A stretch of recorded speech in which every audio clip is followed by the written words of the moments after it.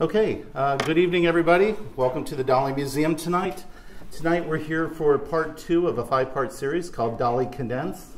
Essentially this is a program where we've tried to take major points in the Docent class, which we teach over a 17-week, 4 hours a week period, and just slam it all together until we get 5 hours of good material. So this is your easy, condensed way to bypass going through the Docent class and suffering and writing a lot, and you still get the good bits. That said, of course, a few things are left out. Hopefully, what we're able to do, though, is give you a sense of the vitality of Dali's career and the changing transitions from period to period. So today we're going to focus on the period 1925 to 1936. There are many scholars who find this perhaps to be the most interesting period of Dali's career. I think there's a number of docents and people associated with our museum who would challenge that, but this is kind of the classic period for Dali. Next week we're going to go into 1936 through about 1948, so Spanish Civil War through Dali in America. But tonight we're really talking about Dali's coming into his own, becoming a master of madness. And the first slide to look at very quickly is the Residencia. Last week when we were, last month when we began the program, we really ended with Dali's period as a student at the Residencia in Madrid. So that's where we're picking up tonight. And the main story here, the main part that really wasn't discussed very thoroughly last time, is Dali's friendship with Luis Buñuel, the filmmaker, and Federico Garcia Lorca, the poet and playwright, and the person who was deeply attracted to and had a relationship with Dali of some sort or another. This is a photograph of Dali surrounded in a kind of literary setting. These 5 gentlemen are at this point associated with what's called the Generation of 27. Jose Moreno Villa, Buñuel, Lorca, and Jose Rubio Sacristan are just a few of the many figures that were associated with this particular kind of flourishing of literature in Spanish culture, this kind of avant-garde movement. Dali was a visual artist, but he was very closely associated with it and was a writer as well. So it was a period of fermentation, of friendship, of new ideas, and Dali found himself right in the middle of it. It was also through his friendship with particularly Lorca that Dali wound up getting a haircut. And if you remember, the last way that we left Dali was long-haired, long sideburns, a bit of a difficult sort of a dandy, I suppose, but probably one seen much more as a country bumpkin than somebody sophisticated. And it was through his friendship with Lorca and this group of students at the Residencia that Dali was transformed into a much more elegant, sophisticated, urban-looking individual. And it seemed to suit Dali quite well. This is really where he comes into his greatest sense of self-confidence, and really the emphasis has to be put on friendships and interactions between key people that are part of the group, and Dali getting feedback. He suddenly has an audience that's excited about what he's doing. So it's a very important time for Dali's self-confidence. This is also where Dali has the opportunity, along with a group of students, to all be exposed to Sigmund Freud's writings. And surprisingly, Freud's writings were translated into Spanish in 1924, which proved to be 2 or 3 years earlier than it wound up being translated into French. So Dali, Lorca, Buñuel, and their colleagues all had access to this material before their colleagues in Paris or other areas in London. It was being translated into Spanish. Dali says that he fell victim to what he called the vice of self-interpretation. So here he is, a student in Madrid, and he found himself so transfixed by Freud's writings that he not only felt the need to analyze his dreams, he also started analyzing slips of the tongue, unusual encounters, synchronicity, strange coincidences that would happen. It all became ideas for him to use in his writing and also in his painting. So it's a very important time for the sort of the fermentation of what would eventually be the Surrealist Dali. This is also a period of time of radical exploration, and one of the, I guess, side ventures that Dali pursued while a student was the development of something called the putrefacts. And the putrefacts were very incidental caricature drawings. If you were to look at these, you would certainly not associate them with Salvador Dali initially, but he developed an entire sort of cadre of these drawings with great enthusiasm, and it was something that he shared, an idea he shared with the other friends in Madrid. They would refer to the putrefacts as anybody who was sort of pedestrian, sentimental, nostalgic, boring, in the way, middle of the road, anybody that they deemed themselves to be superior to. And so here we have radicals and socialists seen as putrefactos, with this lovely little child off to the side, appearing somewhat like a caricature of Dali himself in a sailor suit. But they were very wonderful reimaginings of what could be done with caricature studies. And Dali took great relish. At one time, he even talked to Lorca about putting together a book of the putrefacts. They abandoned the project, but it was something that was very near and dear to them. So again, it was a student sort of prank, but it was a way to see themselves as superior. It was a way to develop a collaborative language and a kind of shared insider perspective on what was important. One of the things that came out in 1926, which was extremely important, was Lorca's publication, Ode to Salvador Dali. And the ode was basically a very traditional Spanish structure, paying homage to a very close friend. And this corresponded with the period of time when their relationship was getting much more steamy, much more involved, much more of a kind of romantic bent to it. But they became really sort of intertwined psychologically and creatively. So one of the passages, which we have here, is, O Salvador Dali of the olive-colored voice, I do not praise your halting adolescent brush or your pigments that flirt with your pigment of your times, but I laud your longing for eternity with limits. Sanitary soul, you live upon new marble. You run from the dark jungle of improbable forms. Your fancy reaches only as far as your hands, and you enjoy the sonnet of the sea in your window. And that's just one of the stanzas, but it's an absolutely spellbinding and very creative celebration of many of the qualities of Dali, including some of the qualities that are best left not praised, as he makes sense to try to point out. But here's this young artist, Salvador Dali, coming towards his graduation. He's already had a successful show in Barcelona in 1925. He has another one ready for himself in 1926. He's very close friends with this gentleman who's respected throughout Spain as one of the greatest writers. And then he has the privilege of having an entire book dedicated to him, an ode written about him. So Dali's ego in a pretty good place at this point, fair to say. Dali responds with his own written article, which is a really fascinating essay called San Sebastian. And for those of you that are familiar with San Sebastian, he's of course the figure who's martyred at the stake by being pierced by a number of arrows. Over the years, this has been seen very much as a homosexual image of piercing and of penetration. It's often one of the least clad of all of the saints, able to be seen in a much more erotic way during the Renaissance and after. And Dali uses this as an opportunity to not only create an essay that deals with his ideas of objectivity and his relationship with Lorca, but he also discusses something rather fascinating and perverse, which is the idea that San Sebastian himself becomes almost like a thermometer of arousal, and that each arrow pierced, the exquisite pain that it produces indicates the amount of arousal, so that there's this strange sense of suffering equals erotic pleasure, and it becomes much more like a machine rather than a personal sensation. So this is the idea of the objectivity that Dali uses in his artwork. Lorca had written to Dali, he said, let us agree that one of man's most beautiful postures is that of San Sebastian. And Dali replies in his essay, in my San Sebastian, I remember you, and sometimes I think that San Sebastian is you. Let's see whether he turns out to be you. So it really is this kind of veiled language back and forth between two gentlemen who are attracted to one another, although Dali certainly not at all comfortable with his sexuality in any sense of the word, whereas of course Lorca being much more comfortable and yet very discreet in his own homosexuality.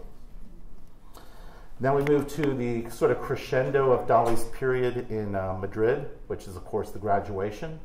Dali, at this point, as I mentioned, has an exhibition already planned at the same place in Barcelona where he had done so well the year before. He's filled with confidence. He has this great friendship with Lorca. His father's dream is about to be realized. His son will have a degree and go out and become a teacher. Dali finds a very deliberate and very explicit way to sabotage this period. What he does is he goes into his baccalaureate. There's a group of gentlemen there who are to judge him. He is basically to draw one name of an artist out of a hat and then do an oral presentation. He draws the name Raphael and he turns to the professors and says, "Unfortunately, I'm far too familiar with this than any of you. You're inapt to judge me," and he walks out. And in that gesture, Dali loses the opportunity to get a degree from the San Fernando Academy. His father's dreams are crushed, and he moves on, hoping, I believe, to be very much like either Picasso or Moreau, somebody who can make a living off their art while not having to worry about the unpleasantness of having to teach. I think that would be the best way to describe Dali's perspective at this point.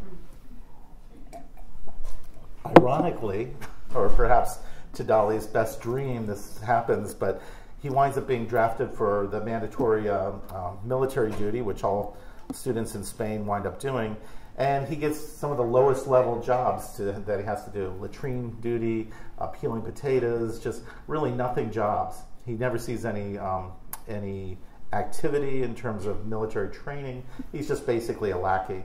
And he seems to really enjoy this period of drift. He's not really under the control of his father. He's not having to produce any artwork to please anybody.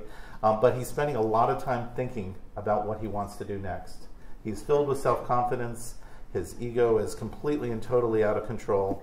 And I think he likes this fact that at this point he is sort of on the lowest level of the chain, but he has great ambition that will soon be realized. So from 1927, he goes through about 7 months of doing nothing with the military. And then a really strange blossoming starts to occur. He starts writing essays at a great and rapid speed about anti-art. And he falls under the spell of two people in particular. The gentleman on the left-hand side is George de Chirico, an Italian, and the gentleman on the right is Juan Miró. And the last time that we did the Dali Condensed, I emphasized Picasso as Dali's great hero. That changes in 1927 and 28. And Dali embraces a slightly younger figure, father figure, becomes a Juan Miró. Miró is a Catalan, like Dali is. He's not just Spanish, but he's Catalan. And he's also a member of the Surrealist group. And at this point, 1927, Dali is becoming quite fascinated by what's happening in Paris. He's reading articles, he's looking at essays, he's looking at book and museum magazines, reviewing current shows. And he's becoming very aware of this Freudian-driven art movement that's happening in Paris, quite far from where he's living. So he's looking at these two artists, and on the left-hand side, Chirico's work influences Dali in terms of the way you can create something that's very enigmatic, a kind of very powerful statement that seems very dreamlike by having strange shadows, empty arcades, large, almost mannequin-like combinations of objects. On the right-hand side, what he learns from Miró is that you can be very free in the choices you make in terms of creating compositions. And so the next painting that we have from our collection, Apparatus in Hand, is a perfect example of Dali learning from both of these artists and bringing it into his own language. So Dali had mastered realism while he was at school. He also had experimented drastically with cubism. And in this painting, you start to see a very strange combination of both of those languages. We certainly have an Apparatus in Hand, a somewhat realistic landscape. We can see a horizon line, a sky, some mountains in the background, and what appears to be a beach.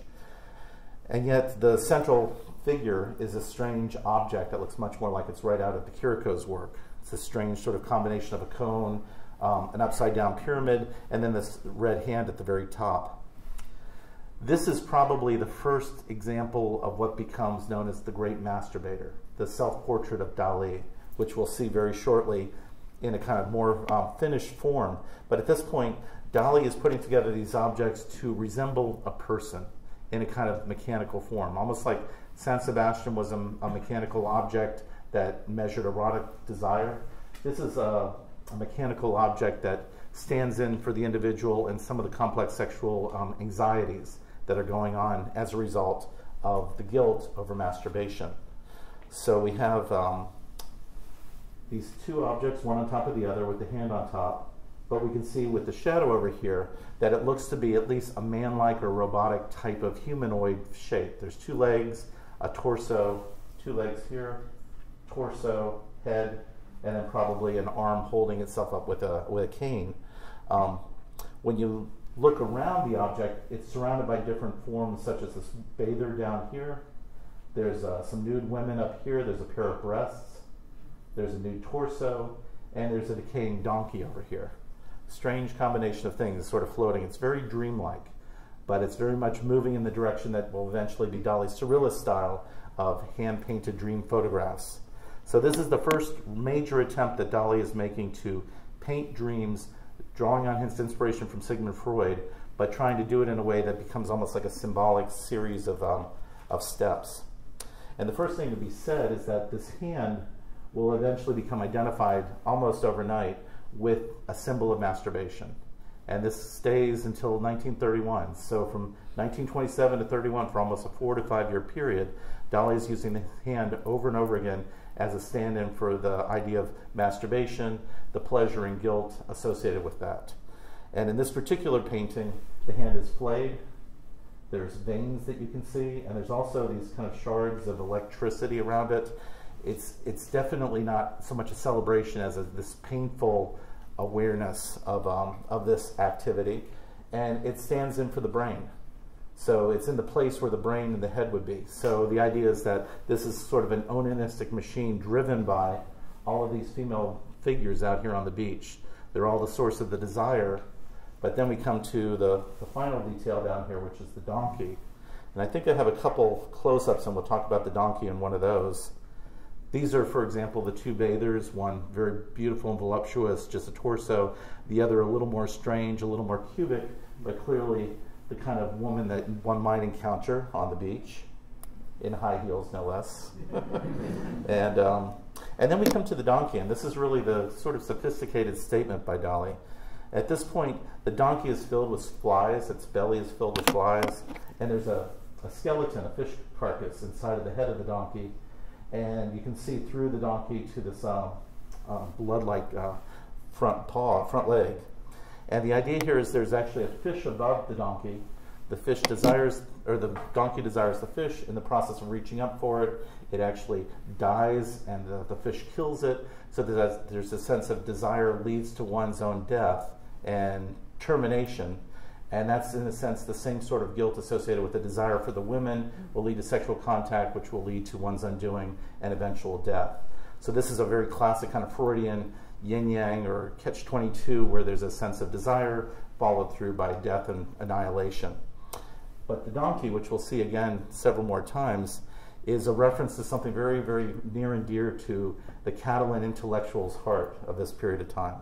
This book, Platero y Yo, or Platero and Myself, was by Juan Ramon Jimenez. It was a story about a farmer and his close companion, this donkey, who always accompanied him into the field when he was doing his work.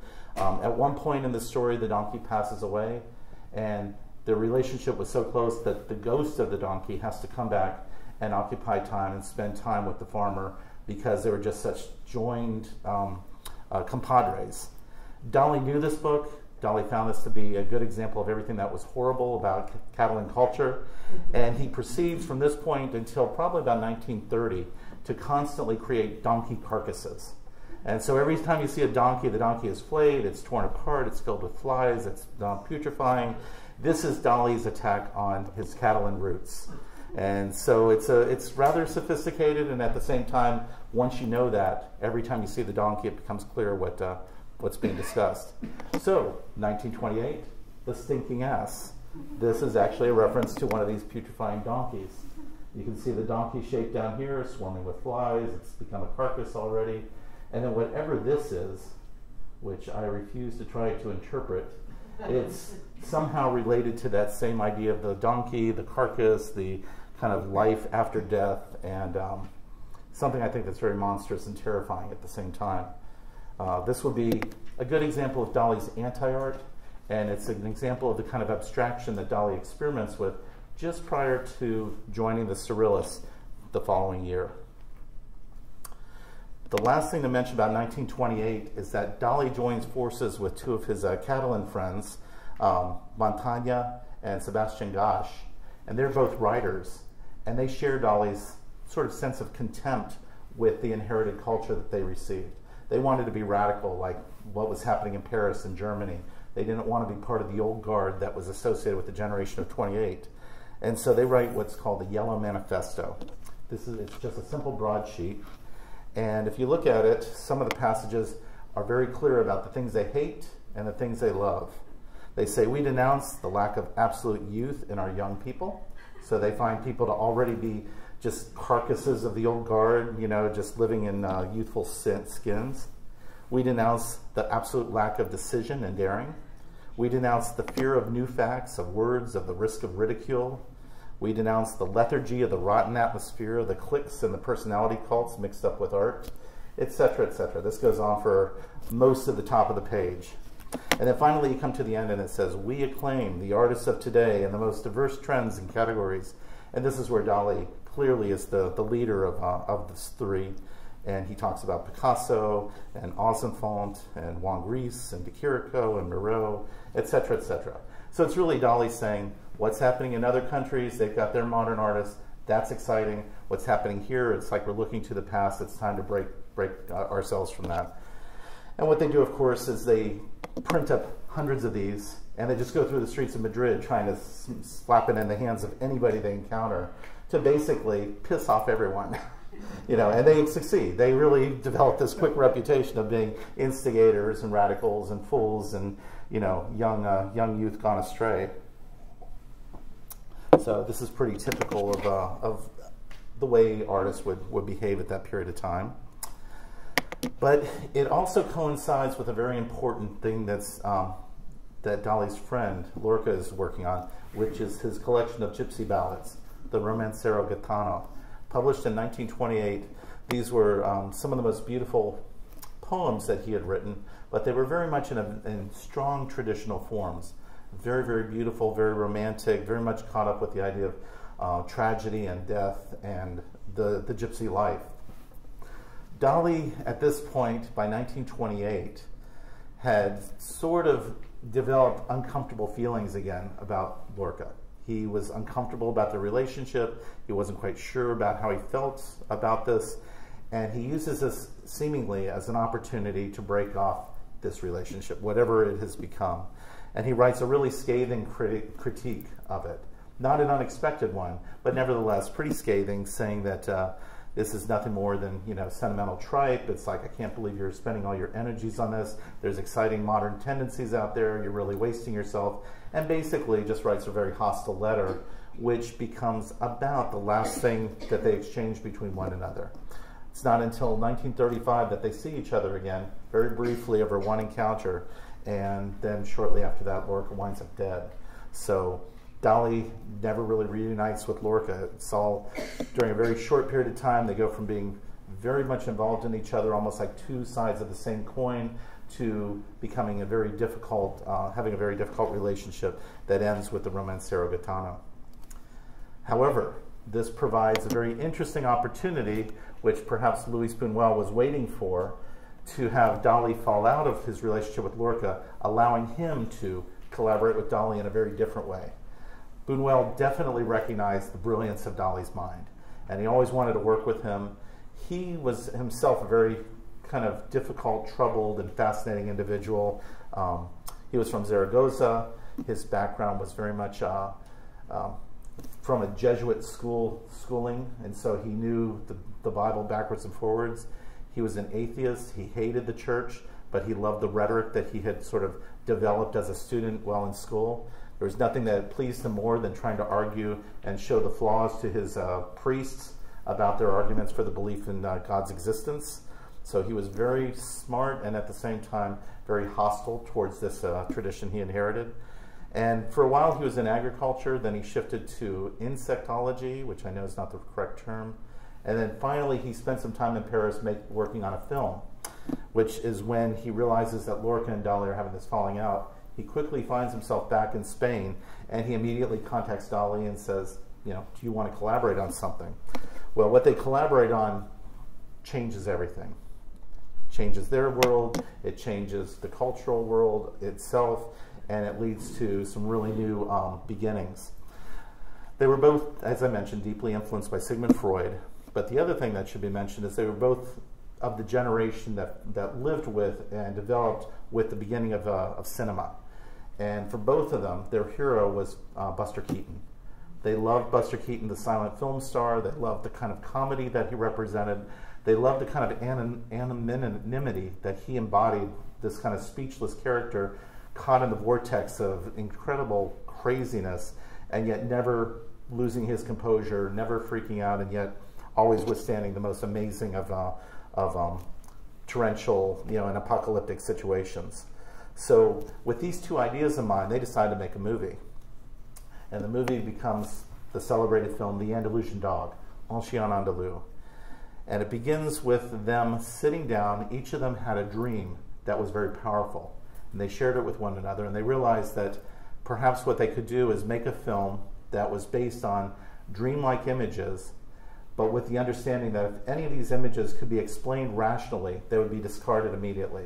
They would only work with irrationality. That was exactly what they wanted to make with this film, an irrational eruption in cinema. They also wanted to present, I guess, what would be the right word?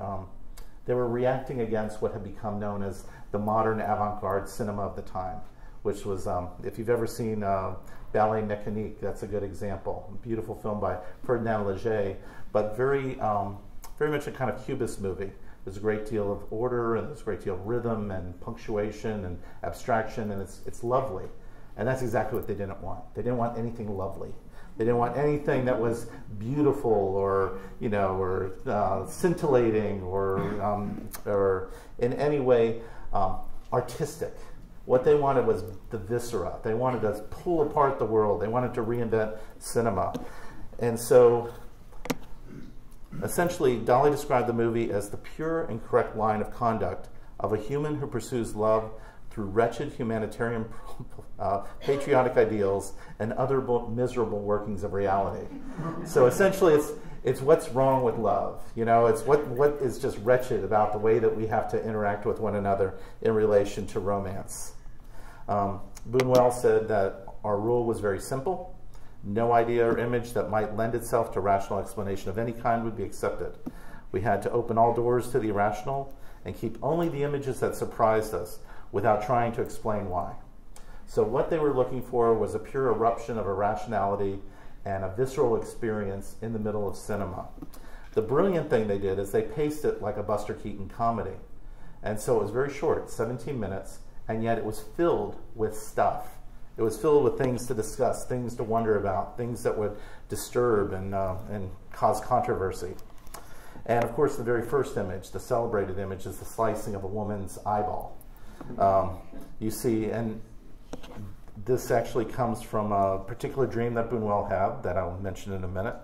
There's also a scene with donkey carcasses stuffed in pianos. And we just talked about donkey carcasses and rotting donkeys.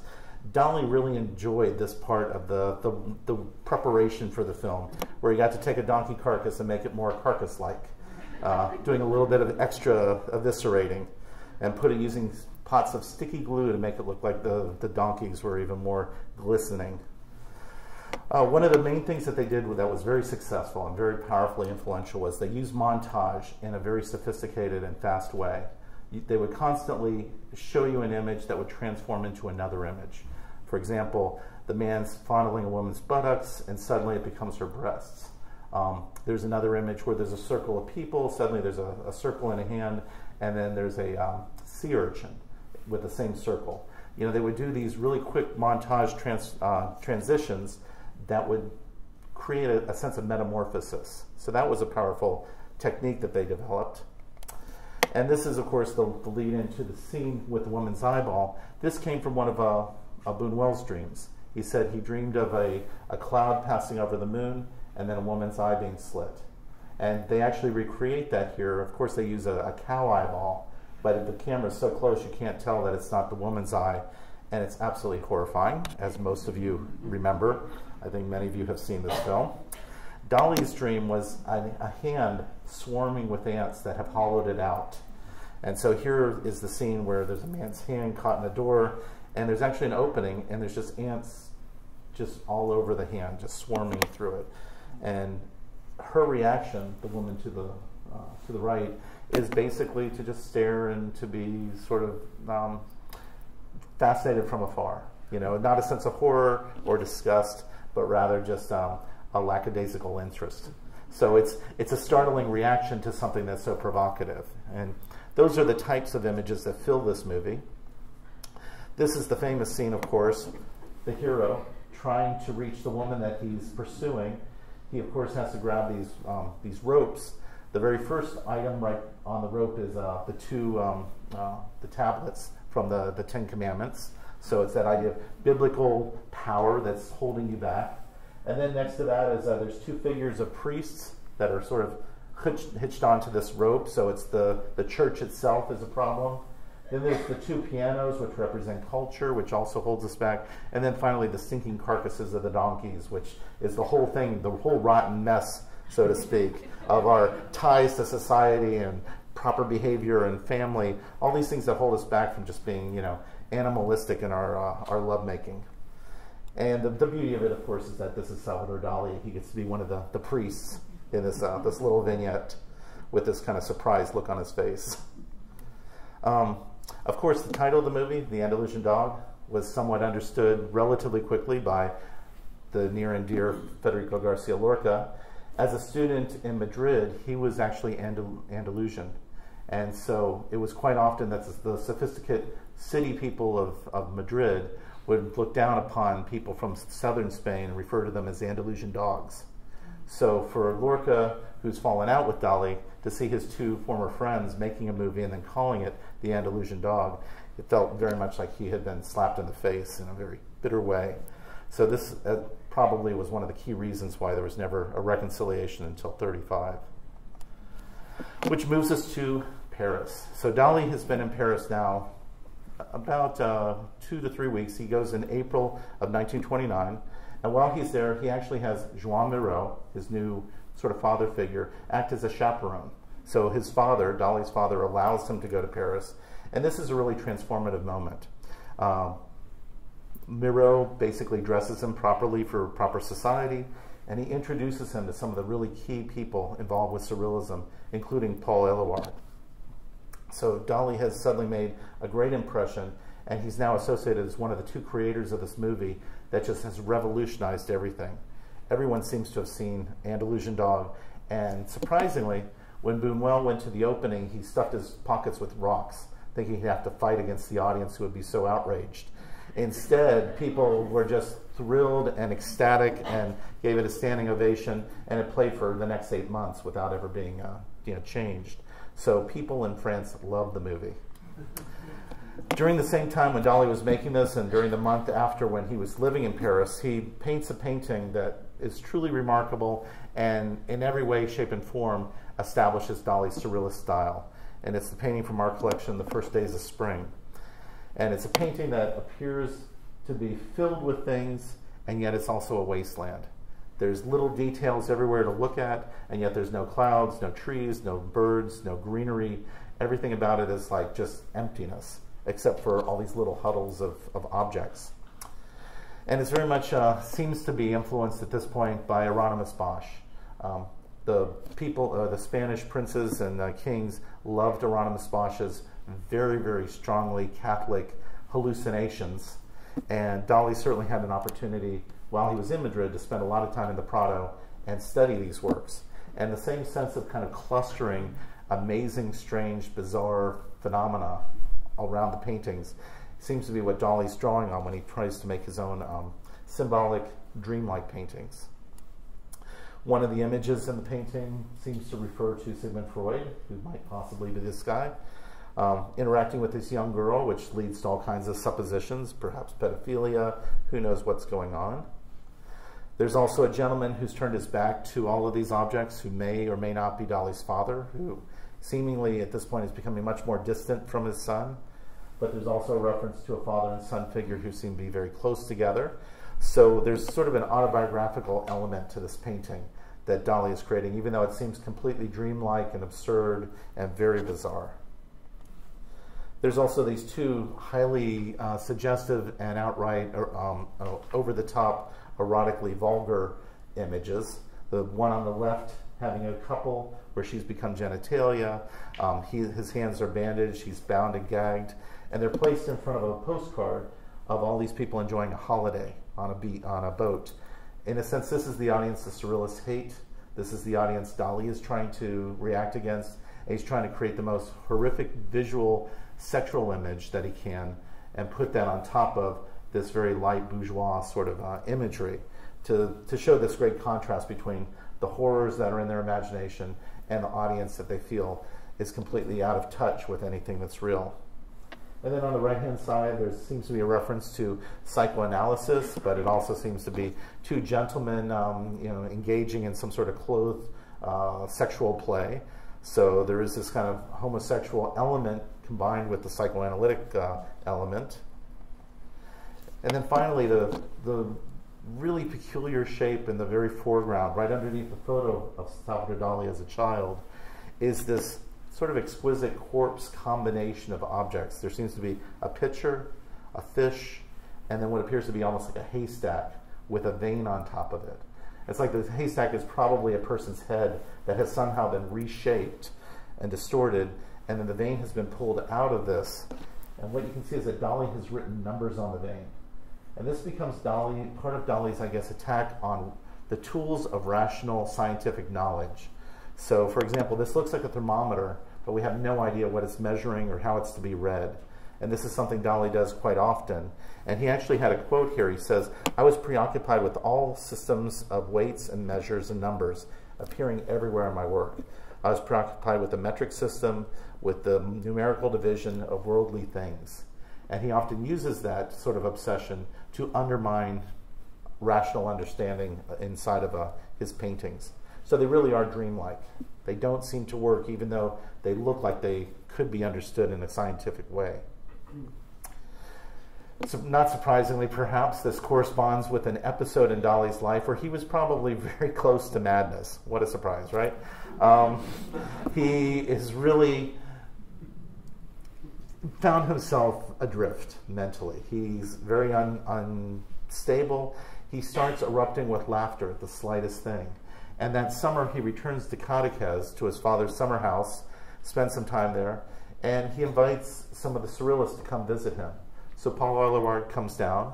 He brings his wife Gala, which is when Dali meets her. René Magritte and his wife come, and also one of the gallery owners comes down. So they're all looking to have a good holiday, but also they want to spend a little bit of time checking out and seeing if Dali is an okay character to be associated with Surrealism. So it's a venture to either approve or disapprove of this young new recruit. And it probably couldn't have happened at a worse time because Dali was starting to see hallucinations everywhere. And this cartoon visualizes some of the hallucinations Dali described. He would see little owls on people's heads, actually sitting on little turds underneath the owls. This is the way he described them. And so that would cause this sort of uncontrollable laughter that he was constantly erupting in, irritating everybody around him. Nobody was finding this to be very enjoyable. And this was also suddenly when he sees Gala, and Gala becomes the obsession of his life. He says that in 1929 he's on the verge of madness and uncontrollable laughter. He said, my laughter was not frivolity, it was cataclysm, abyss, and terror. And it's described by a number of people. He was definitely losing it. And this is right when he meets Gala, who's married. She's Russian. She's 10 years older than Dali. She has a young daughter. And yet she's very much involved in a kind of libertarian sexual freedom that's associated with the Surrealist group at this point. She's been living in a menage a trois with Paul Eluard, her husband, and Max Ernst, the other Surrealist painter. She's had dalliances with most of the Surrealist male members and associates. Associates with their members, I suppose, would be the best way to say it. She found great fun in this freedom that was allowed by the group. And it was often described that if a person had done a great Surrealist work, they would say, ah, he must have been with Gala. So there's a sense of, she had a great power as one of the central muses of the Surrealist group. As soon as Dali encountered her, it seems that he knew that she was the person he had to be with. She was the person he had been waiting for.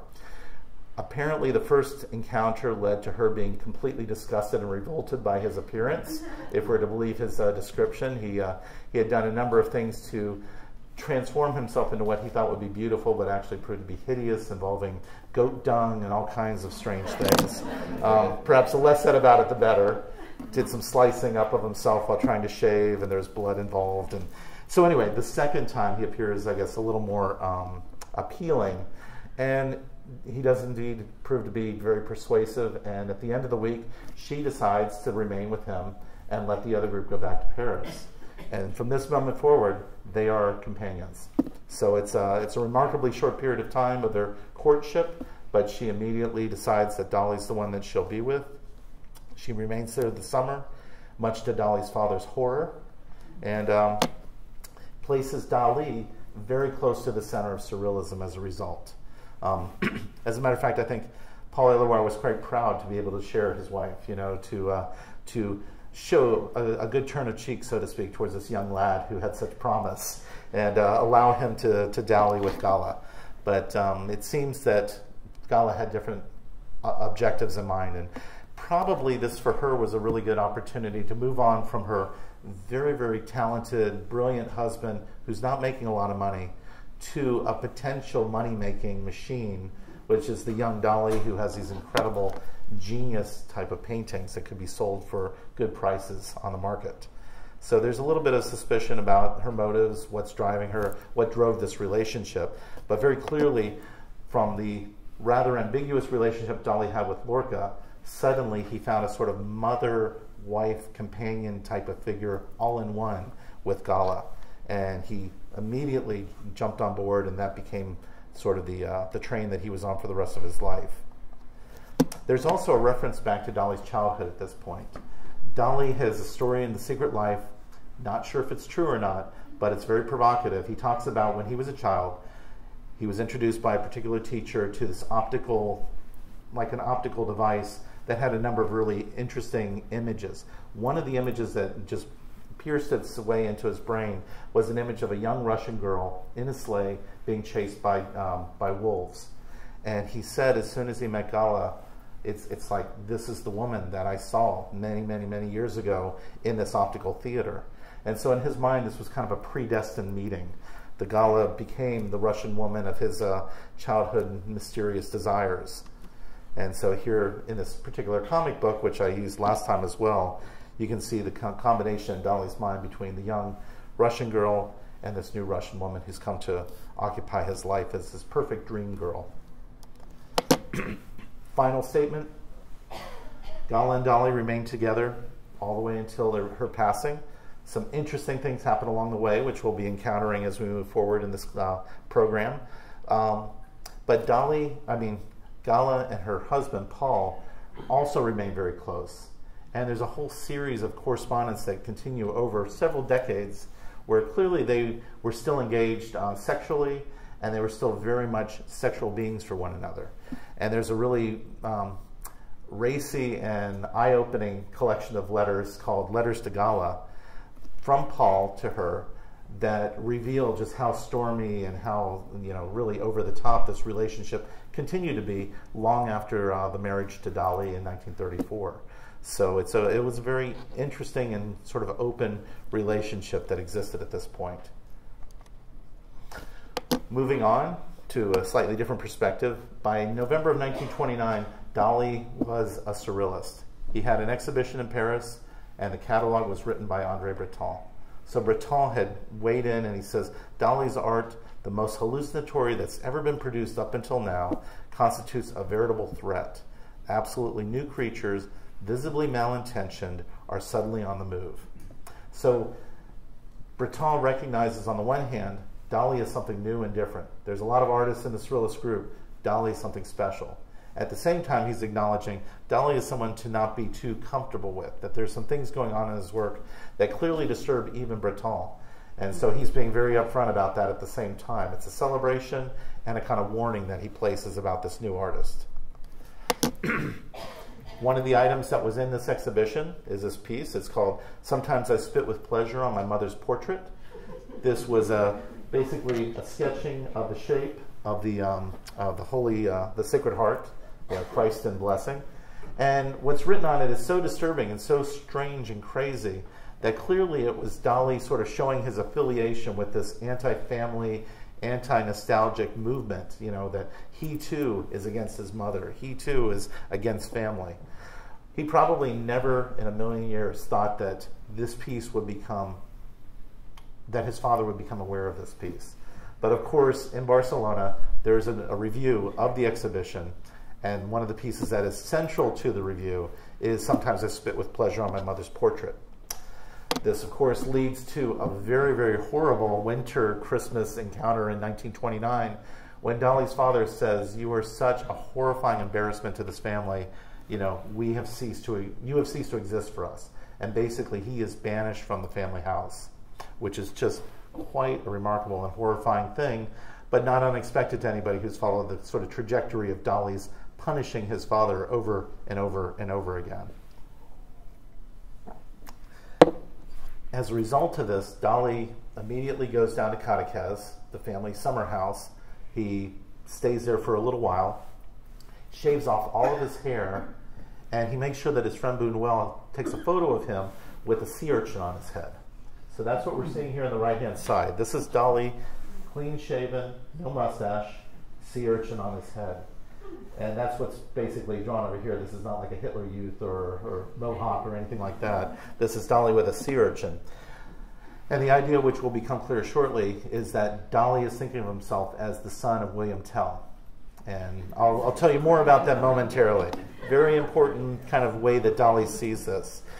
It's crazy. It's like, oh my God, at this very horrendous, traumatic moment in his life, he thinks artistically and kind of comes up with this analogy of himself in relation to art. It's pretty crazy, but it's definitely what happened. And we will see very shortly how that manifests itself in his art. He also is told by his father in no uncertain terms, if he's seen, he will be put upon by thugs who will take care of him. His father is just completely and totally disgusted by his son at this point. You would think that would lead Dali to go back to Madrid, maybe go to Paris. No, he goes about 15 minutes away from Cadaqués and buys a little place over here in Port Legat, so that always and forever he is right next to his father's house on the other little bay in Cadaqués. This is the first little hut right here. Is where Dali purchases. He purchases. These are basically little huts where the fishermen would store their tackle. Dali buys one of these little rooms and basically turns it into a small house. And as he makes more money, he buys the next one over from it, and then the next one to that, and then the next one to that. Finally, by 1960, 1970, Dali has created the amazing villa that we always associate with him. So in 1929, he buys the first part of what would eventually become the Dali Villa in Port Legat. And by 1930, Dali is central to Surrealism. He has become one of these celebrated geniuses of the movement. And so here you have him surrounded by these illustrious stars that we see in every museum. André Breton, the leader of the group, Paul Éluard, the great thinker, poet, and also former husband of Gala, Tristan Tzara, Max Ernst, Man Ray, René Crevel, Yves Tanguy, and Jean Arp. So all of these people, these illustrious characters, Dali's placed right in the center of this photograph. And probably one of the finest works that he paints that's in this exhibition is The Great Masturbator. This is Dali's self-portrait. So Dali, as an artist, chooses to paint in a very large format, because this piece is about 4 feet across. It's really quite large. Sort of celebrate himself by identifying himself with the very most disgusting and lowly kind of a sexual association Western culture has been trying to avoid talking about up until this point. He is not just a masturbator, he's the great masturbator. He's very proud of this. And yet, of course, that pride comes with incredible guilt, too. There's a sense of loss of self, a sense of fear, a sense of castration, annihilation, and ultimate death. So this face that we see here that's so strange, the nose is down here, the eye is shut as if in sleep, this is the chin, the ear would be somewhere back in this area. You know, out of the face itself, which looks like a big blob of cheese, you have this kind of welling up of all of these associative symbolic images, like the woman who is clearly attracted to this man's prominent genitals, and everything else around just sort of gets aroused at the same time, including the lily over here and the lion's tongue over here. And then we see down here attached to the face a grasshopper. And there's one image that always comes to mind when I see this. If you've ever been fallen asleep in Florida in the summer on the side porch and a roach runs across your face, you know the association. It's a horrific thought. You know, it's the sense of violation. Well, Dali has attached a grasshopper to the face with ants kind of spilling out as if right in the genital area. So this is a really over-the-top, very disturbing sexual image, which has all these provocative associations, but there's things like lacerations across the knee, which according to Freud would be a displaced dream association with castration. You know, it's just the whole layering on that Dali's able to do with all of these disturbing and very negative associations tied in with Freudian psychology, but creating something that's visually stunning and suggestive and has the kind of power that Hieronymus Bosch has. And the source for this is what's interesting. This is a rock from a place called Cape Creus, a little bit further north from Port Legat. This is where Dali spent a lot of his time growing up. Amazing rock formations are all through the area, and the fishermen had names for them because they would resemble a lion or a horse or a camel. This one in particular was always called the head of Calero, and this becomes the great masturbator rock in Dali's imagery. It looks like a nose, a chin, forehead, and it's that same shape we just saw here. So the source for Dali's own self-portrait is a random rock that was looked at in the way that we look at clouds. You know, it just becomes a visual conundrum that suggests different types of forms. And this rock and the associations with it appear over and over again in Dali's work. So one of the works in our collection that was also in this exhibition is The Profanation of the Host. And of course, not only are the Surrealists against family, they're also against church. And so profanation takes, and the idea of profanation of the host is the idea of taking the Eucharist, the body of Christ, in the traditional Catholic Mass, and profaning it somehow, blaspheming the church. And we have a very incredibly strange painting where there's all kinds of things dripping and oozing and growing, and it's not quite clear what you're even looking at until you get close. And this becomes almost like a kind of plant-like form, and the blossoms that are coming out on all the sides appear to be these great masturbator heads, these kind of headless or skull-less shapes of flesh. And when we look a little bit closer, well, one of the sources of inspiration in addition to the rock is this area. This is called Casa Mila. It's in Barcelona. It's by the great architect Antoni Gaudi. It had fallen very much in disfavor at this point in the 1920s, but it was seen by Dali as being this amazing sort of capturing of a wave in stone. It's sort of this eruption of the fluid, the irrational, the melting and oozing in a kind of solid construct. And it became very influential to Dali. So his own piece seems to melt and ooze around. And on the right-hand side at the very top, there's a gentleman looking somewhat Christ-like because of the beard, unlike the other figures. And he seems to be spitting blood upon the Eucharist. So anybody from a Catholic background could see this as being just completely and totally over the top as far as being unacceptable and very blasphemous. So Dali has already upped the ante, not just showing great masturbators and associating them sexually, but also showing an attack on the church and his own faith. And then on the left-hand side, you have a series of faces being eaten at by ants, clustered to or clutched at by grasshoppers, which were a source of fear for Dali, and then even blood coming from an eye, which is associated with Oedipus, the idea of blinding, Oedipus blinding himself. Again, another connection back to Sigmund Freud. And then finally, at the very bottom left-hand side, there's a series of bestial figures engaged in some sort of sexual activity that's not clear. We can tell these figures are all engaged in something. They all seem to be nude. There seems to be something whispering over here, and there's some sort of bestial interaction happening between these faces. This also goes back to Dali's childhood. In Dali's bedroom when he was growing up, this very beautiful, very typical sort of Art Nouveau illustration hung over his bed. It was just called the font. And if you look at it, there's actually a lion's head right here. And Dali said that growing up, he always saw that lion's head as a source of kind of fear, that he was slightly terrified by it. When he reads Freud, he finds out that in dreams, animals like lions represent bestial desires, the types of things that we try to repress. And he even makes a connection one step further, and he says that in his mind, the lion stands in for his father, the figure who wants to destroy him at this point in his life. So when we go back to this image, these lion heads are no longer just anonymous. They come from Freud, they deal with repressed desires, and they're also a stand-in for the devouring, cannibalizing father. So all of these things are just kind of coming to fruition in Dali's imagination that at this point is being kind of filtered through Gala.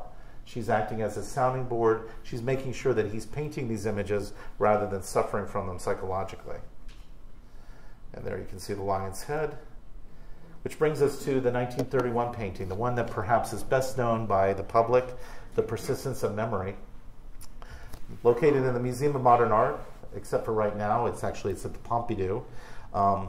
This is perhaps the best known of Dali's paintings. It's in a way the most remarkable up until this point because it's very tiny, and if you haven't seen it in person, it can be quite surprising. It's only about 12 inches across, and it basically is a very simple painting, which is this empty beach. There's what appears to be one of these great masturbators that's washed up as if it's like a shell or a skin from something that's lost the skeleton underneath it. There's a watch over here that's being eaten away by ants. And then there's just 3 of these flopping, melting, oozing watches. Dali's story about the origin of this is quite interesting and fortunately illustrated by a cartoon. So brings us back to another great story. Dali supposedly was painting this work in the summer. It was quite warm. They were going to go with some friends to the theater. The story goes that basically Dali was starting to have a migraine. So he told Gala to go to the theater. He was going to work on the painting that was on his easel. There was some camembert cheese on the table, which of course has that wonderful runny, oozy, drippy kind of quality to it. And he was looking at the painting, which according to him, and again, we don't know if we can trust this as being true, but it's worth at least repeating. He said he was working on the canvas and everything was finished except the watches weren't there. The face was there, the landscape was there, it was very barren. He just didn't know what to do with it. He said out of the corner of his eye, he started to see the camembert cheese resembling a melting watch. And he said, just without even thinking, he immediately thought, that's it. And he records these 3 melting watches in the canvas. As soon as Gala returns from the theater, he brings her in, sits her in front of the painting, says, looking at this, do you think you would forget this in 10 years? And she said, once you see this painting, you can never forget it. It all sounds very apocryphal, it all sounds very made up, but it's a fun story that does start to talk about camembert cheese and also about the kind of way Dali's mind would work. There's a number of different alternative interpretations as to what the melting watch had to do with. For example, in French, melting watch, if you say the word, how is it? It sounds like show your tongue, which would look very much like a watch shape, except it would be bending and much more like camembert cheese. So there's a number of ways of looking at this, but this is the origin story Dali shares, and it's certainly worth recounting because of the sense of brilliance that Dali seems to have encountered thanks to the chance witnessing of melting cheese. Which brings us to the second film that Dali and Buñuel make together. It's called The Age of Gold. They were frustrated by only being able to afford to make a 17-minute movie that was without sound. They basically had records that they were playing with it in the Andalusian Dog.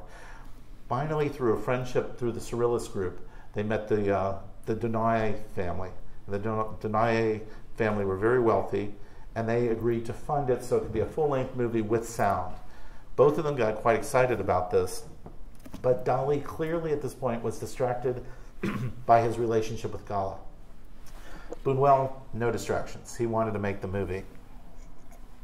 And so they start working together, and it's not quite the same. They don't have the same rhythm that they had the first time. They seem really kind of out of sorts with one another. Dali seems to be constantly distracted by Gala and his own sort of ideas. But when the final film was made, so many of the images seem to be Dalinian that it's really hard to tell how much or how little involvement Dali had in the final creation of the movie. Certainly Buñuel claims that Dali had almost nothing to do with it. He says that Dali bailed on him very quickly, that they didn't work well together, and finally he only kept a couple of the images. But there's image after image after image that appears in the film that seems to coincide with Dali paintings. And so for the longest time, this movie was always thought to be a Buñuel production. And I think only in the last 10 years has there been a real attempt to try to understand Dali's role in it.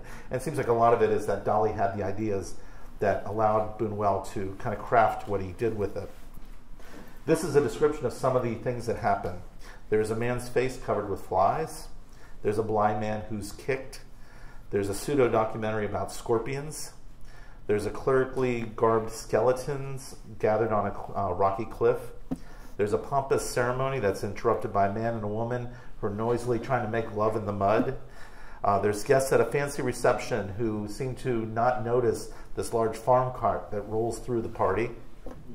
There is the most disturbing one of all, which is that there's a survivor of this noted orgy that led to everybody being killed and scalped. And when he emerges finally, he seems to be like Jesus Christ, you know, the most shocking of all shocking images. However, the pacing of this film was very different than the first one. And for those who've watched it recently that I've spoken with, there's a sense of really undue torture that's just part of the experience of just trying to ride it out for the full hour and 20 minutes. It feels longer than it is, and I can't quite describe why. There are great ideas over and over again. You see them, but it just feels like it needs editing in a very big way. And I think even back then, that must have been the case. So here's a few of the scenes, including the Christ-like emerging figure from the 120 Days of Sodom. The main figure in the movie on the right-hand side, whose eyes at this point seem to have been put out in acknowledgement of Eisenstein's movie, Potemkin. There's also a cow that appears in one bedroom just randomly. There's the skeletons that appear on the coast of Cap de Creus. The most salacious image of all is this woman who leans down to suck the toe of a sculpture in a very, very blatant fellatio kind of esque image, just way over the top. But there's a historical story that attaches to this movie that's quite different than the movie itself. The anti-Jewish League decided to use the opportunity for the opening of this movie to stage a riot against the leftist dogs, basically, meaning the Surrealists and their associates. And so at the middle of the screening, where there were all these works of art out in the lobby, and this was going to be the great new movie that was funded by the Desnoyers, suddenly it all erupts into violence, and there's smoke bombs thrown throughout the theater, ink is thrown on the screen, people scream, the police come out, and you would expect the police to side with the people who were violated. But they decide that the film itself is the source of the contempt, and they immediately censor the film. And for the next 50 years, this movie was never seen by anybody again.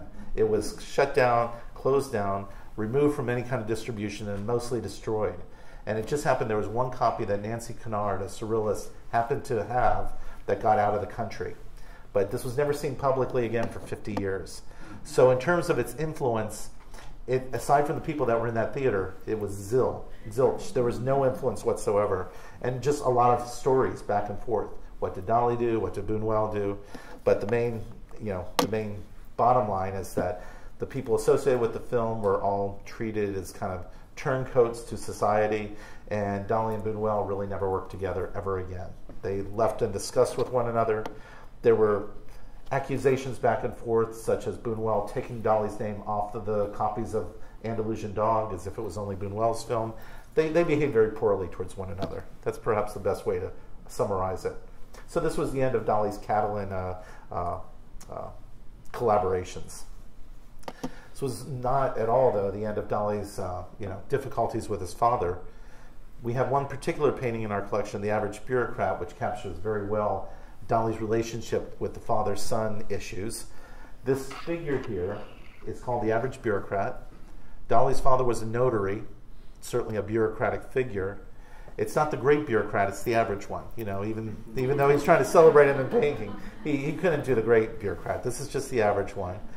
No ears, no sense of watching us, little holes in the head where instead of brain matter we find little shells and pebbles. You know, certainly this is Dali showing his contempt to his father, very, very straightforwardly. And the interesting thing is, of course, this figure doesn't look very much like Dali's father. This is Dali's father here. Sure, he's bald, but he never had this like large, handsome mustache. He didn't really dress this well. He never appeared without dress, I suppose. And what's really interesting is that the figure that Dali has drawn is related to father figures amongst his other Surrealist colleagues. So this is de Chirico's father figure, this is Max Ernst's father figure, and this is Dali's father figure. It's like they're all the same figure. They're just painted by different people. So whenever they want to talk about the father, they use this stand-in figure to show this and deal with this. And this is perhaps the easiest to understand what Dali's trying to do with the father figure. Here the father has his son trapped underneath a sewing machine. The head's being pierced while he's eating the flesh off the corpse of the baby. So when Dali sees the father, he thinks of him as a cannibalizer, someone who wants to eat his son. He interprets this in relation to William Tell. So here's where we come back to the father-son issue and William Tell. William Tell was the Swiss archer who was able to accept the really inhumane quest or whatever contest to see if he could win his freedom by shooting an apple off his son's head at 200 paces. Dali immediately turns this story into one about infanticide, that the father really wants to destroy the son, completely and totally. And then Dali writes about this, and he brings it into a kind of castration myth grouping, along with figures like Abraham, who's told to sacrifice his son Isaac, Saturn, who devours his sons, and then even God the Father, who sacrifices Jesus Christ on the cross. So all of these father-son relationships where the sons are being destroyed, in Dali's mind, this becomes part of the William Tell story. And so when we start to see these figures over and over again, these kind of bald figures with mustaches, they're always father figures. So for example, this is a painting in the Pompidou collection called the William Tell of 1930. This is the father figure here, holding a pair of scissors, running at his son. He, of course, has a very, well, I don't know if you can see it, but he has a very clear member dropping out of his shorts. And the son here has his genitals covered by this leaf, hopefully in the final protection before the castration actually occurs. So there's again, the sense of father wanting to cannibalize and castrate. And of course, there's a mimicking of the, the Sistine ceiling with the God the Father coming down to touch Adam's hand. It's a bit over the top. I think that's appropriate to say with everything by Dali, but it is a bit over the top. And then, so this is father-son relationships. Almost within the same period of time, Dali suddenly latches on one of the most brilliant periods of his career relating to an obsession with this painting by Jean-Francois Millet. It's called The Angelus. And it's a beautiful painting about a peasant couple, giving thanks at the end of the day at 6 o'clock during the ringing of the 6 o'clock church bell, which would be the Angelus bell. When you bow your heads, you say a prayer to God of thanks. And they're peasants. They're basically, even at the lowliest level, there's a sense of spirituality and a sense of importance. And this painting became universally renowned. And by the turn of the century, by 1900, this was probably the most reproduced painting in the world, even more than the Mona Lisa. And certainly as people became more urban dwelling and more sophisticated, this painting fell out of favor. But by 1900, this was the most reproduced image in the world. And Dali said that as a child, he would look at this painting, which was reproduced in his classroom, and it would be an opportunity for him to daydream. He would look at it, he would think about the images, and he would just let his mind wander. So now he's a member of the Surrealist group. He's in his early 20s, late 20s, and he suddenly is starting to have hallucinations of this painting. He said that he's arranging, he's in the Natural History Museum in Barcelona, looking at dinosaur bones, and suddenly he sees the apparition of the Angelus appear to him amongst the dinosaur bones. It's pretty bizarre. Then he goes on to say that he's walking over a hill at night, at twilight. He's hearing insects as the sun is setting, and suddenly he sees the apparition of the Angelus appear on the horizon. On a third occasion, he says that he's arranging stones in erotic positions on the beach, And suddenly, these erotic stones look like the Angelus couple. You know, it's just all these kind of crazy things that he accumulates. And it's through accumulation that Dali starts to develop a really very bizarre understanding of this painting. He feels that there's a reason it's so popular, and he doesn't think it's because it's spiritual and sentimental. And so, inspired by his great hero, Sigmund Freud, he looks to Freud's book that he wrote on Leonardo da Vinci, and Dali starts to accumulate his own sort of Freudian analysis, his own case study about the Angelus painting. And he starts recording a number of experiences that he has with this painting, often through waking dreams and through unusual associations. And he starts collecting objects with the Angelus. You know, here we have a coffee grinder, we have a tea kettle, we have a little teacup. We also have postcards. There's hundreds of postcards Dali collected, including ones that would seemingly have nothing to do with the Angelus. But even though these are mine here, they're standing stones like in Stonehenge. When you look at them, it's like, yeah, that's kind of like the Angelus couple. That's sort of the pose. He notices these things. He starts collecting these things. There's another one with just some bouquets that are thrown into the space, and yet they look like the Angelus couple. He buys it, puts it in his set. And finally, he reveals what he discovers, which is that the Angelus couple very much has to do with the female figure. It's about a mother figure, and also a wife figure. And he starts to notice that the female looks rather insect-like. And he says that for Dali, the female figure's posture is symbolic of the exhibitionistic eroticism of a virgin in waiting. The position before the act of aggression, such as that of a praying mantis, prior to her cruel coupling with the male, that will end in his death. So if you do ever, many of you I'm sure are familiar with this, but if ever you have praying mantises and they're in captivity, the female will need to bite the head off the male in order to complete the cycle of fertilization. It's this horrific kind of cannibalization of the male, the sacrifice of the male, for the female's pleasure and the continuation of the species. Dali finds this to be a very revealing insight into male-female relationships. And so he approaches a painting like the archaeological reminiscence of Malaise Angelus. Here you can see the female figure is painted a little more to resemble an insect, and yet both of them are resembling old buildings, like ruins in a landscape. And what Dali's trying to suggest here is that this male-female relationship, like the female is destroyer, the female is vampire, the female is succubus, this is the way male and female relationships always exist. And the female is just always out there, the male is always petrified and threatened and afraid and ready to be devoured. Perhaps there's that desire to, to fall into place, but there will be consequences. And so I don't know if it makes sense in this image, but there are many variations on this image painted. The male's hat is right here in the original painting, basically to show his what's the word? Yeah, so, his sense of being appropriate in the eyes of God, to look down, to hide his eyes, to stand properly. However, Dali interprets this as actually the man trying to hide his arousal in order to live longer. So it's like perhaps if she doesn't know he's aroused, they won't couple, he won't be devoured. So that's the relationship here. She's about to devour him, he's trying not to draw her interest, and so forever this seems to be the case because they're ruins. They've always represented this for generations. And down here there's an image of Dali and his father looking on to the couple as if his father is introducing them to this idea and saying, this is the way we always have been. This is who we are. Be afraid of women. And so there's this sort of fulfilling of the sexual anxiety that Dali had felt towards the painting. Here's another pair of paintings associated with this that show it a little more specifically. On the left-hand side, it's the architectonic Angelus of Malay. The female's on the right-hand side. She has a sewing needle that's about to pierce the male. It seems phallic, but it's associated with the female. The male is the big figure over here with the sort of egg-like shape inside of him.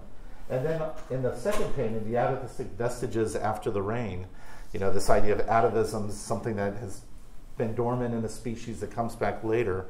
This is sort of the aftermath, where the female has now taken all the life force and the good juicy substances from the male, and she now possesses the circular sort of egg-like shape inside of her, and he's just been left as this little puddle beneath her. So he has been, all of his life force has been drained from this female who has devoured him. There's a lot of variations on this. Clearly, there's a lot of black humor. You know, I think humor is, it's important to understand that these are not done under this kind of psychological regime of torture and electrocutions or anything like that. You know, Dali is giving complete rein to his black humor to take it as far as he can possibly extend it. So there is a sense of, you know, horror, but there's also a sense of this is pretty funny too. Which brings us to Dali's role in the group by 1934. 1934, there are two leaders within the group. One is Andre Breton, of course. The other is starting to be Dali, and Dali's starting to be a bit of a problem because not only does he have important things to say, he's also doing a lot of things that are embarrassing the group. And I'll show you two of the most horrendous violations within the group that Dali commits. Well, and in one moment I'll tell you about that. The first thing to understand, though, is that Dali and Breton have two very different understandings of Surrealism. This really summarizes Breton's idea. There exists a certain point in the mind at which life and death, the real and the imagined, cease to be perceived as contradictions. What Breton wanted Surrealism ultimately to be would be a philosophy that would allow us to combine the rational with the irrational, that would allow us to have the waking and the dreaming life together as one, to not repress one in exchange for the other, but rather to have a much more full existence as a person. He really wanted to draw upon dreams, draw upon the irrational, because we had suppressed those for so long. But his ultimate goal was to be a rational, functioning human being, drawing from inspiration from the dreams. Not Dali. Dali says that I believe the moment is at hand when it will be possible to systematize confusion and contribute to the total discrediting of the world of reality. His goal is to amplify the distinction between reality and surreality and to live over there and to make that be the only thing that matters. He wants to erase the rational. He wants to destroy the rational. He wants to find every way to draw from the rational experience and make that the place where we all live. So there's a disjunction here between the two views of the world. And then we come to this painting. And it's hard to tell, but this painting is actually 13 feet across. It's massive. It's as big as our large canvases upstairs. And it was called The Enigma of William Tell. And the man whose face we see is Lenin. Lenin was one of the heroes, one of the father figures to the Surrealist movement. The whole Bolshevik Revolution in Russia inspired Surrealism as an active kind of communal opportunity to say what was bad and to try to right wrongs from the past. Dali has taken that face of their hero and placed it upon what we understand to be this horrendous father figure who devours and cannibalizes. Not only that, Dali has presented the father figure here in a very embarrassing and compromised way. He has this huge fleshy buttock over here that seems almost phallic, supported by this little crutch. There's some raw meat. There's a silly hat that's become almost phallic as well. All of these kind of drooping and impotent type of extremities all gathered around the figure of their hero, William Tell. So for Surrealism, this is pretty unacceptable. The next step of it is that this painting was exhibited in a salon exhibition that the Surrealists had from the beginning deemed as being very bourgeois, very much beneath their own interests and circle.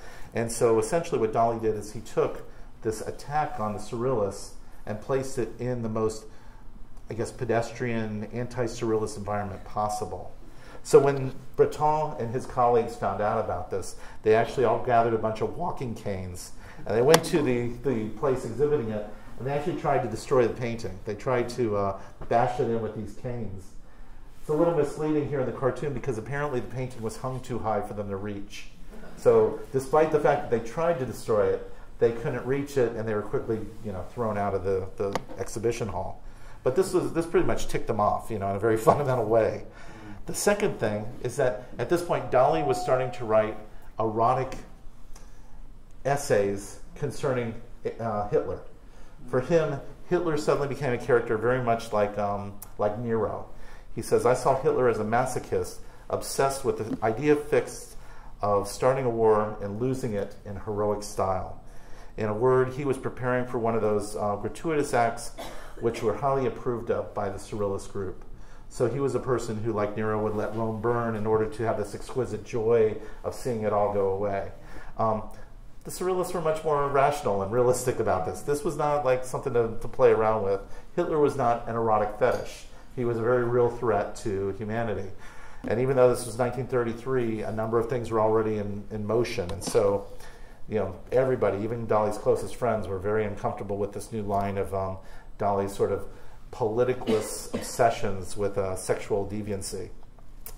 So in February of 1934, Dali was called to kind of a kangaroo trial where he was basically going to be expelled from the movement. André Breton gathered all of the key Surrealists there, but he also scheduled this at a time when some of Dali's closest allies were actually traveling. So Paul Eluard and René Crevel were already out of the country. But Dali suddenly has to stand up and explain his activities. And he shows up. This is one of those great moments where performance saves Dali from perhaps being thought of as a footnote to history. And he shows up with a cold. And he's dressed with several sweaters, a huge jacket, and a thermometer. And as Breton very, very clinically tries to question Dali about all of his motivations, Dali will start to answer him with the thermometer in his mouth, spitting as he's trying to pronounce things, being inaudible. People can't understand what he's doing. And he kind of goes through a striptease, slowly taking off the clothes, turning the whole thing into pantomime, so that everybody there who's very serious and very angry suddenly erupts into laughter. And Dali erodes the tone of the entire event. And finally, Breton freaks out, and he just says, Dali, how do you explain yourself? Why are you constantly going against us? And Dali uses the definition of Surrealism against them and says, you know, I'm just trying to be true to my dreams, true to the irrational side of my being, which, as you said, is the only thing that we can that we should be doing. We should never censor our imagination. And he says, if I dream of you tonight, André Breton, and I am sodomizing you from behind, I will paint it in every glorious detail tomorrow morning because I do not censor my dreams. And as a result, in that one act, he sort of steals back from Breton the cloak, and he basically finds himself still a valuable member of Surrealism for the next 4 years. So there's a lot of concern about Dali. He becomes maybe a lesser central character, but he's still very much an important figure within the movement after 1934. But he almost lost the mantle, and it was just through performance that he won the day. Shortly after that, 1934, in August, at the end of the summer, he and Gala are actually married in a civil ceremony. Paul Eluard, her husband, had been encouraging this for a long time because he was always afraid if something were to happen to Dali, Gala would be left penniless because Dali's father would come in and possibly even take their own fortune. So he was very concerned about them, encouraging them until finally in 1934 they were married. So they had been together for 4 years at this point. They also cut one of the most elegant and sophisticated of couples in Paris at that time. They were a couple to be seen and photographed and talked to. And in 1934, in November, at the end of the year, Dali made his first trip to the United States. And it becomes a really important moment in expanding one more time the circles of influence that Dali has, and for a new group of people, a new audience, that suddenly experience this kind of Dalinian approach to the world. So they make their trip on the SS Champlain with $500 loaned to them by Picasso, who wanted Dali to be able to travel. That was about the last time that they ever had any interaction with one another, but they were friends with each other up until this point. And when Dali arrives here in the United States, he is treated like a king. The press find out that there's this crazy surrealist coming to the United States, and immediately when they meet him, he has all his paintings tied to his fingers because he says he doesn't want to lose them. And so there's this kind of wackiness about that. And one of the first paintings they see, of course, is this portrait of his wife with a lamb chop on her shoulder. And Dali says, I love Gala, I love lamb chops, why not paint them together? You know, he gives them perfect answers for the perfect questions. And, you know, there's just press out the wazoo. Overnight, he's suddenly an American sensation. And he remains an American sensation almost all the way through the end of the 60s. So he really loves America, and America loves Dali. He's that crazy uncle that they've always been waiting for. And it's during 1934, when he's at the Wandsworth Athenaeum, that Dali makes the first pronunciation that we all associate with him. The only difference between myself and a madman is that I am not mad. It was said here in America as a way of stating who and what he was. So this is also the same year that he paints one of the great works in our collection, The Weaning of Furniture Nutrition. And the thing about this painting, it's absolutely stunning. It's a very small canvas, but unlike the number of the images I've shown from the Angelus or from the William Tell series, this painting is stripped of any of the kind of Freudian psychology or the sexual proclivities that some of the other paintings talk about. And it really is about this idea of a kind of snapshot of the impossible. It's like a hand-tinted painting that just looks very much like it was done as a photograph. What we see here is exactly what it looks like outside of Dali's studio even today, with these terraced hills and the kind of cloud formations. But of course what we see in the center is a woman supported by a crutch with a large opening in her body. Completely impossible, and yet painted in a way on an intimate scale that when you get close to it, almost convinces you of the possibility that this might be real. What Dali's doing at this point is he's thinking about associations with words and with memories. The woman that we see here, she looks like she's mending a fishing net, which is something Dali saw every day when he would go outside. Women would stay on the beach, they'd mend the fishing nets while their husbands were out fishing. Dali's thinking about his nanny, the woman who raised him as a child. She was the woman who weaned him from his mother. And he's thinking about that and that idea of the word to wean and to move somebody from one thing to another thing. And so what he's done is he's taken the memory of his nanny and he's weaned it from the past and placed her in the present as if she is mending a fishing net. And then to make that even more explicit, the furniture he associated with her, which is a chest of drawers, which is a bad pun on the idea of a chest of drawers, he has weaned it out of her body. He's pulled it out of her body. So there's this idea that the memory is both the objects of the room as well as the personality who took care of him. They're both one and the same thing. And so this has come from the past to the present, and then he just pulls it out like a series of Chinese boxes. So here's the opening, there's the chest of drawers that could fit into the opening, and then a little chest with some medicine coming right out of that chest.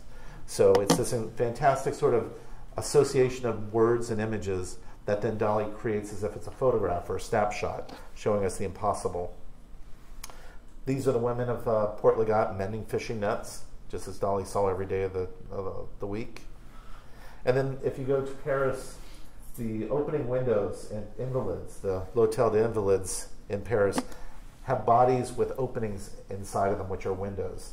Possibly one of the sources of inspiration for this idea of creating an opening in his nurse's body. And moving close, we're getting very close to the end, just a transition now from the idea of word association to visual conundrum. These are two examples of visual conundrums that would have appealed to Dali very deeply. On the left-hand side, Arcimboldo, who was a painter from the 1500s, he's created a portrait of a gentleman out of the harvest of that particular season. So this is a summer harvest. You can see peaches and pickles and corn and all kinds of things, all arranged in such a way so that we see a very particular portrait with a lot of personality for this, this gentleman. On the right-hand side, we have a double image, a perfect illusion from the past. This is a piece called Paranoia, or it's also referred to as Can You See My Wife or My Mother-in-Law? And the wife is, I think, what most people see first. In this image, you can see there's an eyelash and side of a face, sort of an elegant feather. She's turned away from us. She's wearing this like little necklace, very sophisticated, very pretty, very dainty. But if you look at it long enough, you'll start to see there's an old woman with a babushka. And she's got this hag-like nose. She's got two eyes, and this becomes her lips. Real typical, just like classic illusion of two faces simultaneously. Dali loved this stuff. You know, this is like his, this becomes his meat and potatoes soon. And this is his idea of paranoia. It's the idea that we can go looking for something and we can find it where perhaps nobody else has seen it before. So we move on to what he calls this paranoid critical imagery. And Dali writes an article about it. And this particular postcard figures in very importantly in this story. It's a postcard that's very innocuous, just a series of Africans in front of a hut, just a photograph. But Dali said when he picked up this postcard, he was actually looking for a postcard of a Picasso painting of a gentleman's face. And he was so excited by the fact that he found it, even though it was not this postcard. He saw it in this postcard because he was looking for it. So he takes the same postcard over to André Breton, and he says, "What do you see in this?" And Breton, who was obsessed with the writings of the Marquis de Sade, immediately saw the face of de Sade. And in order to kind of see what's happened here, this is the face that Dali was looking for. This is the face that Breton recognized. And this is what it actually looked like. 2 eyes, a nose, and the lips would be right about there. And the idea is, it has nothing to do with either face. But because both of them were obsessed by their own ideas, they found that face within this random collection of figures. And this is the painting that Dali did of it. It's right there, it's the African hut, and there's the face very clearly. So it's this idea that if you paint it as photographically as possible, perhaps the illusion will suggest the reality of the impossible, to allow us to doubt what we see the first time to be the case. Like maybe the world is much weirder than we assume it to be. I think Dali's really trying to spread doubt through paintings like this. He's trying to make us not have confidence in what we assume is reality. And he says, this is a great quote by Dali. It certainly summarizes his position. He says, "The fact that I myself, at the moment of painting, do not understand my own pictures does not mean that these pictures have no meaning. On the contrary, their meaning is so profound, complex, coherent, and involuntary that it escapes the most simple analysis of logical intuition." Yeah. So he's saying that no matter how ordinary any of his paintings may be, or no matter how simple they may be on first look, keep going back and you'll soon start to unravel the layers of the onion. So it's a way of definitely patting himself on the back. Which leads us to almost the end of the talk, which is the fact that in the mid-1930s, Dali had a very unique arrangement with patrons. He found that it was very difficult to paint the kind of works that he was creating and also earn a living because they would take a little too long. They were very different from Picasso or even some of his Surrealist colleagues. So there was an ingenious arrangement called the Zodiac Group. Gala put it together, and it was 12 people who would give a certain sum of money, and then each month they would visit Dali's studio, and they could either choose one large painting or a small painting and a couple sketches. And they did this for about 3 years. By about 1935 to 36, it finally had run its course. And fortunately for Dali, a benefactor stepped in at just the right moment. And that gentleman was Edward James. And this is him with Dali and Gala in Rome in 1935. On the right-hand side, there's an image that many of you may recognize. It's a great painting by Magritte of him. He's the gentleman who doesn't show any reflection. The inadequate or interdite reproduction. So it's Edward James looking at the back of Edward James, in theory, continually looking at the back without seeing the front. Dali had a really powerful relationship with him. For the next 3 years, he has a contract where he pays Dali a monthly allowance. And every month, most of the work that Dali creates is owned by Edward James. And he amassed one of the most remarkable collections, which will be a big source of next month's conversation. Next month, we'll start with 1936 and look at some of the most sophisticated and really spectacular double and multiple image paintings Dali ever created.